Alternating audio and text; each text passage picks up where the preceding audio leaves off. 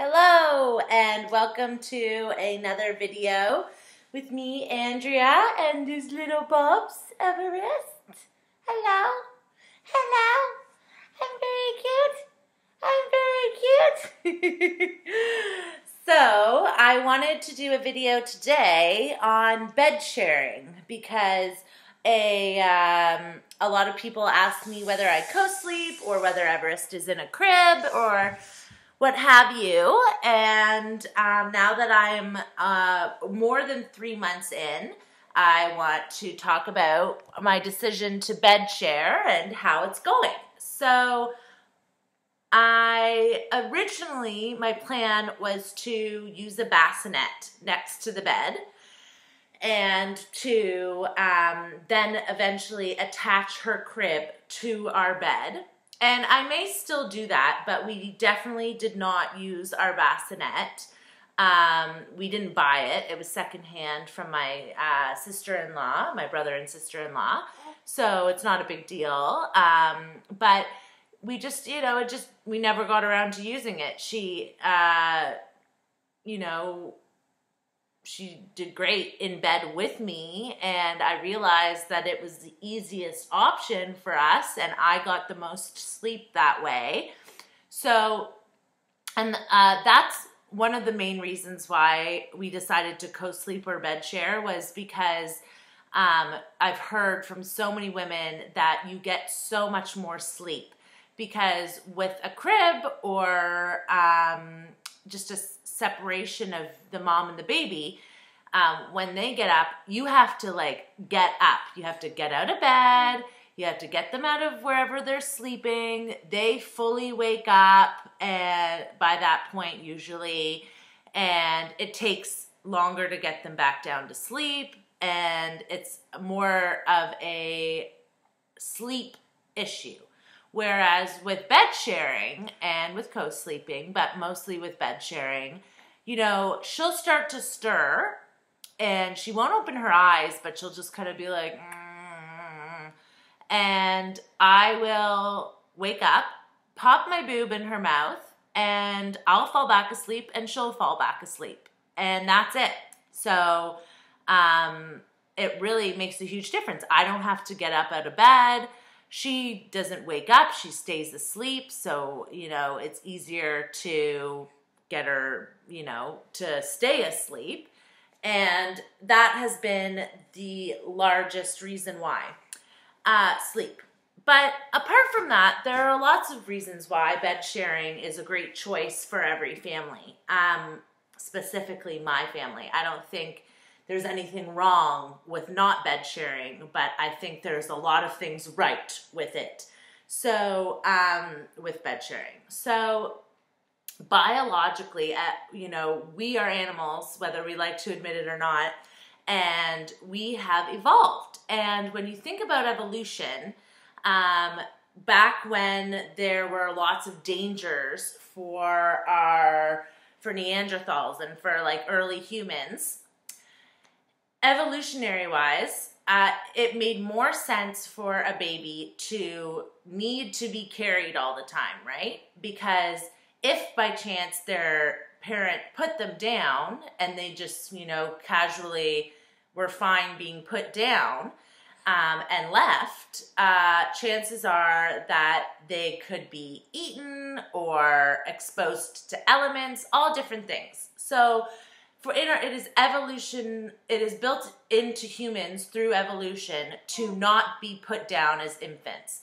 The baby knows that their chance of survival increases if they're always near their main caregiver. So it makes sense that when a baby is put down and left, they get upset because they're going, hey, don't leave me for some, wild animal to eat me. But, so second of all, there's the chemicals and brain development. So unlike other mammals, babies are born without fully developed brains. You'll see a cow or a horse give birth, and within the first few hours, and at least the first day, the baby starts to walk, right? and shows independence, not full independence, but it's able to do things for themselves. Sorry, not it. He or she is able to do things for themselves. Everest and all other human babies, they're not there. They need us. And so their functioning depends greatly on our functioning. They have shown that babies' breathing patterns, their blood sugar levels, their cortisol levels, which is a stress hormone, are all greatly impacted by their connection to their mother. So we're kind of like, we're one, you know, for so long we were literally one, now we're figuratively one, but her functioning depends highly on my presence. There's reasons why when mom leaves or when dad leaves, baby kind of freaks out because they're going, I need those people to function. They help me regulate different systems in my body. So that's another huge reason. And I mentioned cortisol, and that's a huge one.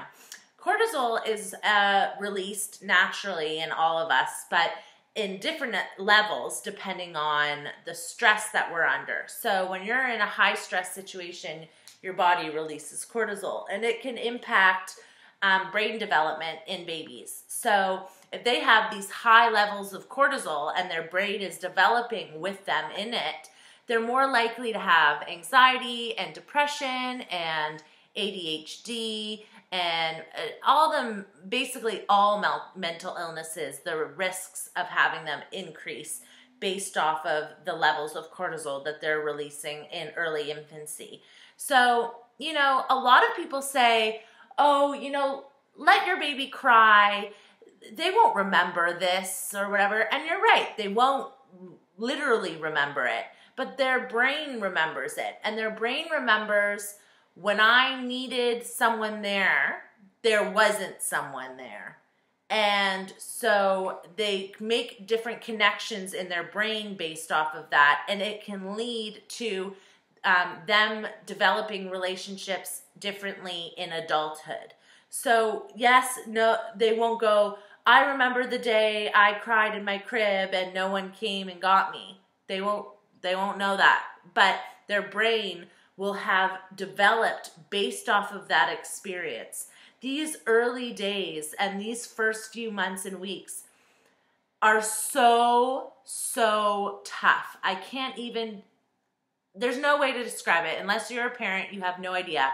But they're so important. So and that's why they're tough, right? And so it's just, you know, it's been such an important bonding experience for her to know every day, every night, whenever she needs me, I'm there for her. And that is why we decided to bed share. And if you have any questions about it and want to know where I got all my info from, feel free to ask me in the comments. And I hope that helps you. In another video very soon, I'll be sharing tips on safe bed sharing, because it's definitely not something you should just do willy-nilly. Actually, I'll just do it now. You should not have extra blankets and pillows, like one blanket per adult, and just make sure that the baby is removed from it. So if they roll over, they're not going to roll into a pillow. I keep the covers from the waist down, so she's not going to get tangled up in it. And I always make sure that she is on the inside of the bed. So she's never on the edge of the bed. And if she were to be on the edge of the bed, I would have rails put up, or I would put my bed up against the wall, and then I would stuff things in between whatever there is, whether it's a rail or the wall, to make sure that she can't get stuck in there. Because a lot of people put their bed up against the wall and then the baby rolls into it and gets stuck in between the bed and the wall. So you really want to make sure that doesn't happen. A lot of people, what they use, and what I'll probably use in the future if I ever do this, is a swimming noodle. You know those like long noodles with the holes in between? And you can stuff it in between and put your sheet over it, and it blocks them from rolling over that. So I hope that was helpful, and if you have any more questions or if I left something out and you think it's really important, please add it to the comments. And I hope you guys have a great day. Bye.